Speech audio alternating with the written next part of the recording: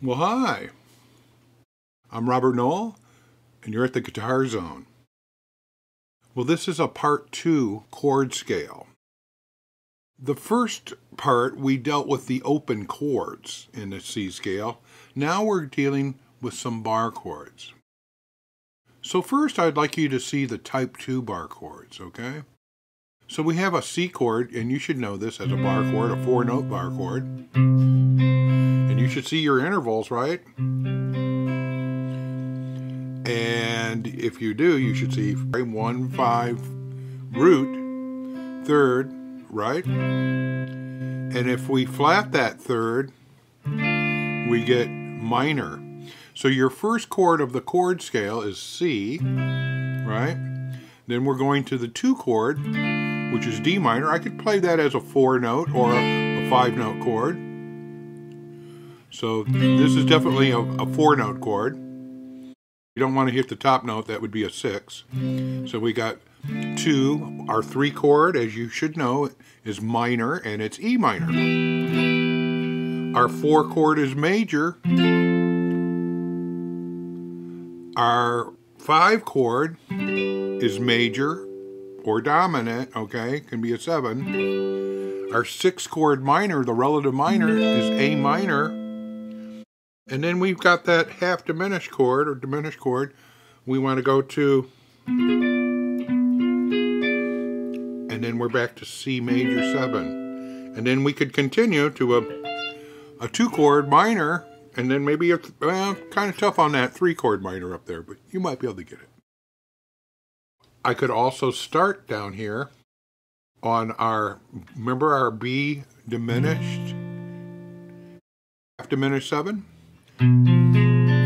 So I have that chord there. That could be my 7 chord, of course, the 7th degree of the C scale, 7, 1. So it's important in this C major 7 chord to see you have a root, you have your 5th, you must see your major 7. This is important. Your second finger is playing the major 7, right? And we have a major 3rd, and G would be another perfect 5th. Okay, so now I'm harmonizing. I've gone from the standard, just plain old C chord to making that a major 7. So I've added that 7 in there, and that gives it the flavor of the major 7. It harmonizes with the 7. When I go to D minor, I can drop off that 4th finger, and that gives me a dominant 7. So I've got a D minor 7. I could also add a 7 on the top. You should know that chord. My 3 chord minor is E minor. I could be E minor 7. Now my 4 chord, which would be F usually, I can make that a major 7. Hear how nice that sounds? We changed the major 7 with the root F. We flatted it, and we get the major 7. Okay? So now I'm at the 5 chord, and that's G7. I went from G to G7. And then I'm to the relative minor, which is A minor, but I'm going to take off the 4th finger and make that an A minor 7. I've got an added 7 I could use. 6 chord, now that 7 chord, that B half diminished. Half diminished 7. And now I'm back to C major 7. And I could probably squeeze in a D minor 7, maybe an E minor 7, and then I would be back. If I came backwards, which is always good to play these backwards, right? Your E minor 7, your D minor 7, your C major 7, your B half diminished 7, your A minor 7, your G 7, your F major 7, your E minor 7, your D minor 7, your C major 7, and then I would go down to a B half diminished 7. And then I could actually go down and use my open relative minor, which would be A minor 7 or A minor. So you see what I've done with form type 2 chords. I've taken the form that lies for each chord. In this case, for the C major 7, I would see my form 5 scale and arpeggio happening here. And the same thing with the D minor, I see a minor scale form 2. The same thing with E minor. The F major 7, I see my form 5 major, my dominant for the 5 chord, G7. Now my A minor 7 for my relative minor, A minor, right? And then when we get to the B half diminished, at some point you're going to learn your diminished scales. And you're going to realize that we've got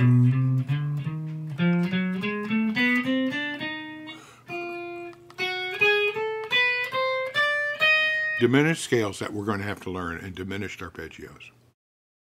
So I hope that helps you start to get into your type 2 chords. Now these chords could also be, instead of a major 7, I could use a major 9. And I could use a 9 for the D minor, the E minor, the F major 9. So I could also bring in another harmony, which would be bringing in the 9s. Some chords I can use a 7 and a 9, major 7 or a minor 7, depending. These are things we'll explore more in the future. So, a family of chords for majors, the family of chords for minors. This is what we're starting to explore. I'd like to also go to the type 1 C major chord scale. And that would be by going to our C major 7 on the 8th position. You've got your C, your third finger's playing the major 7. This is from your form 2 major scale. So you get your major 7, first finger, third finger, major 7. Right underneath the major 7 is your major 3rd. 1, 2, 3. So you get your 4th finger on the major 3rd, and your 2nd finger plays the perfect 5th. 1, 2, 3, 4, 5. This chord form is so important because it leads you to see other chord forms, major 9s and 6s. But you really need to see, I think it's really helpful to really have this chord very well, to see, to know the intervals, to play it well. And it's a movable chord form, just like all the other chord forms we've done so far. I can move this up to, A major 7, A flat major 7, G major 7. But generally, it's just like your C major 7 type 2 form. This is a very, very mellow sounding chord. Your C chord open position, when you take off your first finger, there's your major 7. You could even add the 5th in the bottom. It gives you that great big wonderful major 7. In this major 7, you could add the 5th in the bottom. Just like the D minor 7, the E minor 7, the F major 7, the G 7, the A minor 7. Well, but not the B. Not the B half diminished. But all those chords, I was able to see that I could add the 5th in the bottom. So, in a way, I've altered the type 2 chords because I'm able to put that 5th in the bottom, which really makes it sound big and fat, really kind of even warmer even, okay? Can't do that with type 1 chords because the root is the lowest note. But I want you to start examining your chords. So what would my next chord be? Well, I'm going to play my chord in this fashion, D minor 7, because this chord here had the major 7, the 3rd, and the 5th. So this kind of follows suit when I play it this way, this nice sliding D minor 7, because I now have the D, the root, I have the minor 7, the minor 3rd, and the 5th in the same order as I had a root, this time a major 7, major 3rd, 5th. But here it's minor. This is my 2-chord minor. My E minor is my 3-chord minor. Now I go to my F major 7. Once again, same order. 1, this time a major 7, major 3rd, 5th. Okay, what if I do if I go to my 5 chord, what if I go to my G now and I do it maybe this way? I might do it first finger on the G. I've got my 2nd finger on the dominant 7 to keep it in order, and then the major 3rd and the 5th. Now I could do that with my thumb also. I like doing it both ways. You should learn it both ways. Thumb, 1st finger, 2nd finger, 1st finger. Then we're to A minor 7. Well, A minor 7, the 6th chord, relative minor of C, I've got in that same order. Once again, root, minor 7 this time, minor 3rd, perfect 5th. And then we get to a B half diminished. It's going to be really hard up there. Maybe I can pull it. I don't know, my fingers are too fat. But, okay, so what we did here is we did our C, Do, our 1, 2, 3, 4, 5, 6, and then my 7 I'd have to maybe go down here and do a diminished chord or a half diminished chord. B, I would have my 2nd finger on B. I'd have the flatted minor 7, the minor 3rd, which is the diminished 3rd, and then I have a flat 5 on the top. Okay, so I have that flat 5 tritone. It's a lovely chord. 2, 1, 3, 1. And then that brings me back to C. So watch. I'm going to play backwards. There's my 7 chord. 7 chord half diminished or diminished. Now I'm going to my relative minor, my A minor 7. Okay. So I'm going 1, 7, 6, the relative minor, minor 6 chord, then my G7. Okay, so that's my dominant. I can use either fingering, it's fine. I could even use a G7 old-fashioned bar chord way, but it kind of sounds stocky with the 5th. I like the warmer sound. And then we're going to F major 7. Or it could be an F chord. If I wanted to be boring and just plain old F. And then E minor, which is my minor 3rd. And then my minor 2nd, I'd probably have to go way back up here. So I can do my chord scale backwards and forwards. And when I go all the way forwards to that diminish, I can come back. And then I can keep going. And then you want to practice, you know, coming back up. And then continue going up. Now we could embellish these chords like we did before with 9s. And sometimes we can add a 6, a 9. Depends on the family. Okay, and we're going to talk more about that in the future. I want you to get familiar with the chords I've given you today. They're so important. So, you got 2 C major 7s, right? Or 3 with the open. I want you to know the D minor, the D minor 7s, the E minor 7,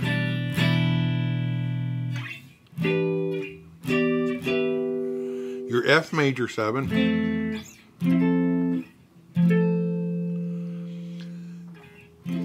and then your G7s,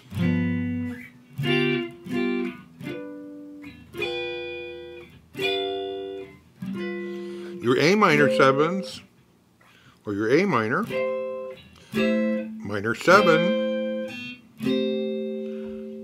okay, And now you're B diminished, half diminished.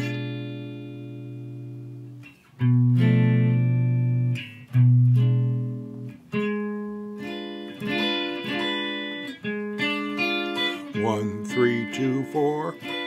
And then you're back to C major 7. By the way, this is another nice root, major 3rd, perfect 5th, major 7. So now we can start with other voicings. We'll go over those later, but it's important you see this is a very nice form. Play my C major 7 like this, and maybe my F major 7, my 4 chord.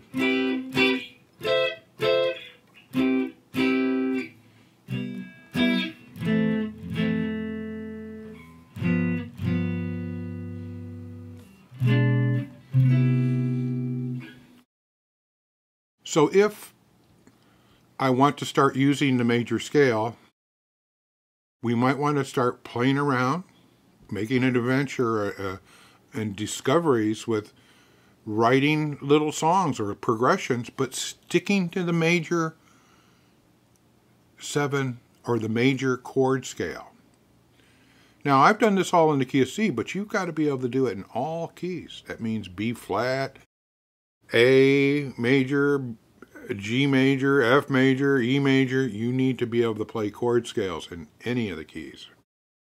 This is where you really start to get the knowledge of your scales. You need to know the intervals. You need to see your note names, of course, but you also need to see the intervals and see where they are in the chord pattern. This is really important so that you can develop and add to chords and improvise with chords.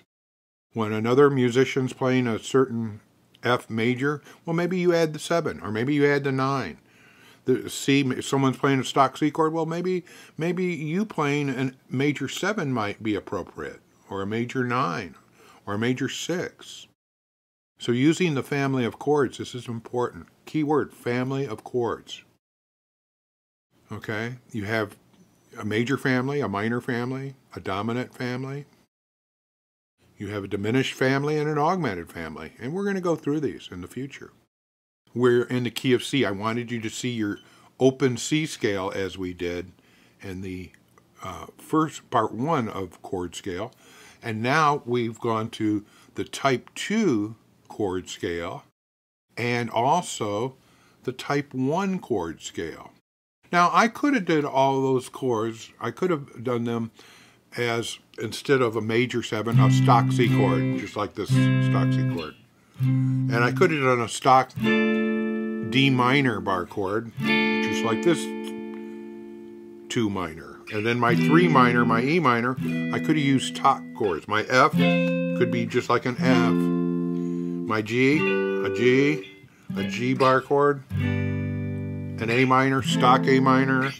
But then I've always got to do the diminished, okay? We've got to do that as a half diminished. And so in that way, sometimes the stock chords are what you want to play.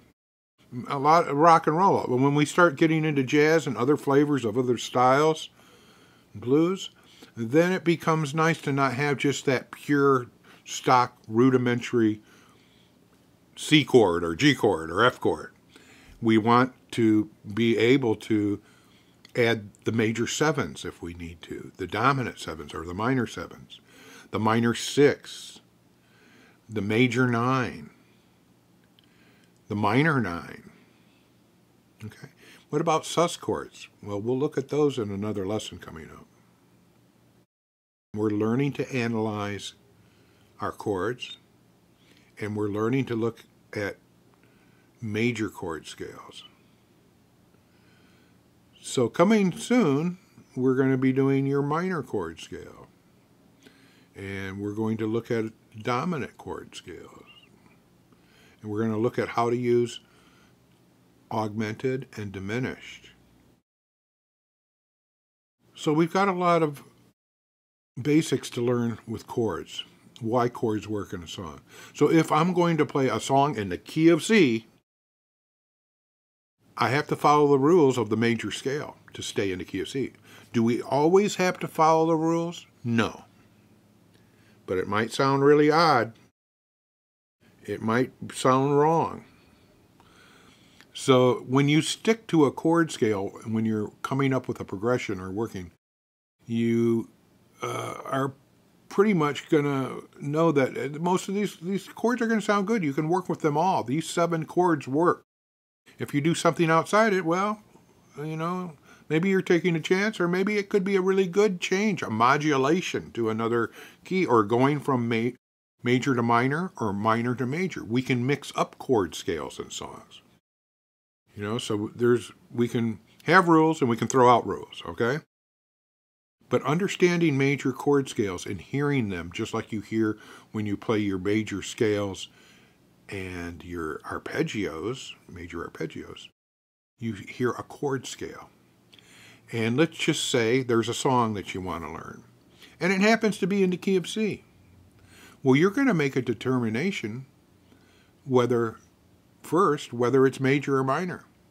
Do I hear a minor scale, or do I hear a major scale, or some other scale?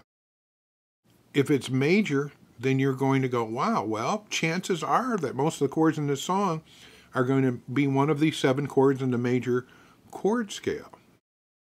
Now, it may be that there's only 2 chords. Maybe it's just a C major 7 and a D minor 7, a 1, 2 minor.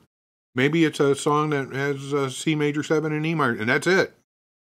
But maybe it has 3 chords. Maybe the song has a chorus, and then the verses are different. Maybe it's an E minor 7 and a 4 chord, your F major 7. Maybe somewhere in there the G7, the dominant, comes in, and you can hear that dominant power of dominant chord leading to 1 chord. G7, 1 chord.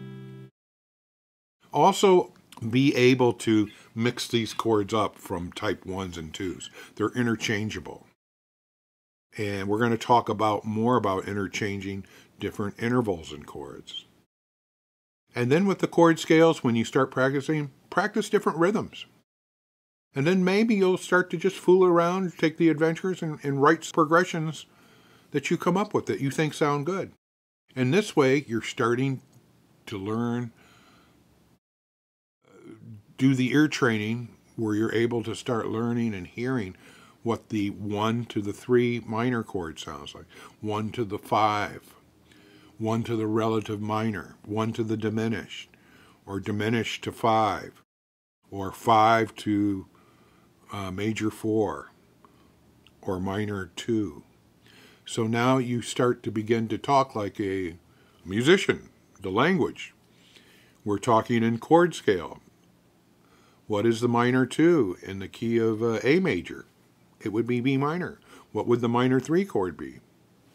Well, 1, 2, 3. It'd be C sharp minor, right?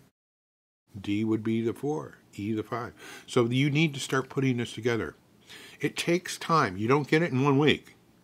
But you got to spend time examining your chords, analyzing them, and going, okay, chord scales are important. And you need to start spending the time of studying them and hearing them and working with them. When you know those chord scales are happening and you've got a song and you're jamming off major 7, and then the chord goes to the E minor, the 3 chord,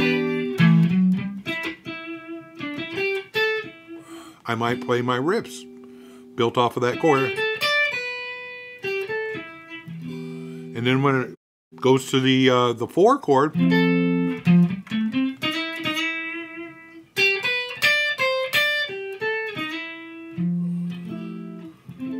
I'm playing off the scale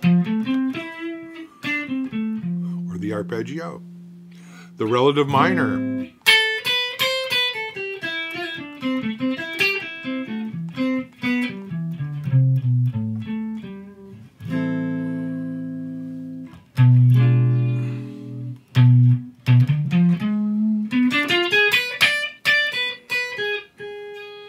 that was the diminish. And then maybe I go to the 5 chord, G.